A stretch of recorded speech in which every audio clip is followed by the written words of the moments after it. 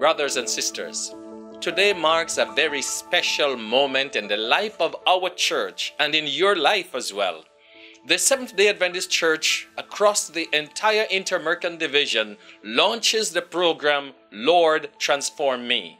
This program is a personal prayer. We hope that every member of the church will be praying, Lord, transform me. But it is our also program in which we are launching a special strategic issue to fulfill the mission of the church in our territory. One, transform and live, that personal initiative where we have a connection with Christ. Number two, explore and learn, where we want to do a personal investigation to ensure how are we standing with the Lord, and also to investigate within our church and our community what else can we do in order to be more effective as we fulfill the mission.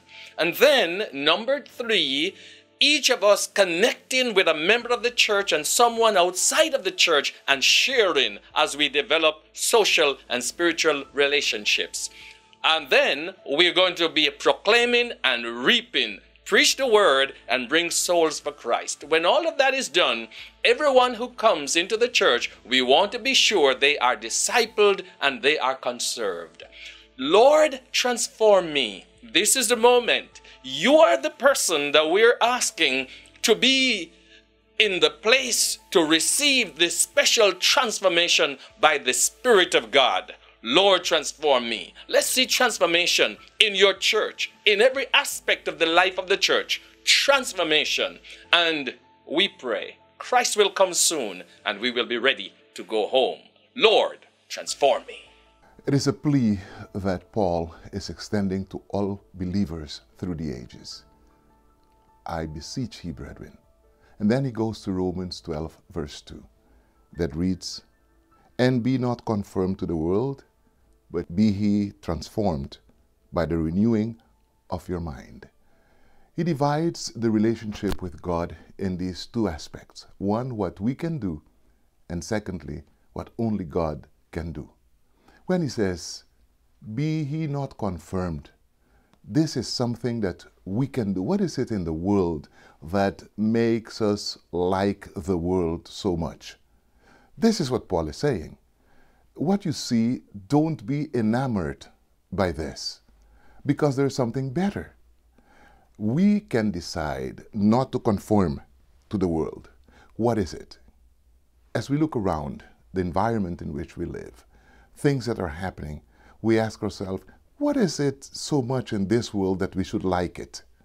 And when we measure that with what the Lord has promised to us, we say, by no way, I want Jesus. I want to be in heaven and not to be like the world. There are many good things, certainly so. There are many good things, but none of these can compare to what the Lord has promised to us. The so-called goods of this world are saturated with all kinds of hazards and dangers.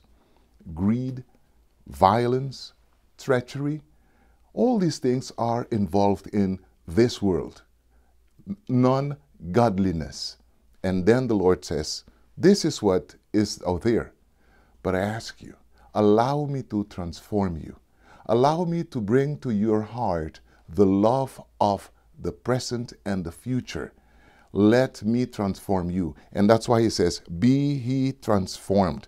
Do not conform to what you see, but let me transform you. Let me make you over. Let me put in your heart the ardent wish to be like my Son, Jesus Christ. Lord, transform me is a reality.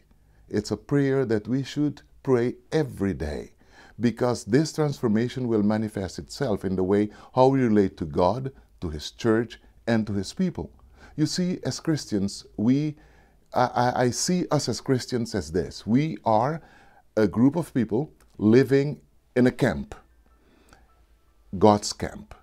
We leave this environment, we go out to work, and then we come back to our camp, to where we belong, to where God is with us. So we go into the world, but we do not belong to the world.